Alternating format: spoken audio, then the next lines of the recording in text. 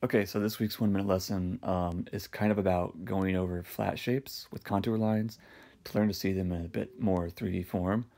So you see I have the circle, the cylinder here, and I'm trying to look at those in a bit more of a 3D space by basically just drawing contour lines that wrap around them.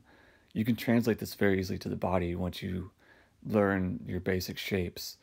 Definitely start basic at first with this if you're new to it, but once you go into it, it's helped my figure drawing immensely.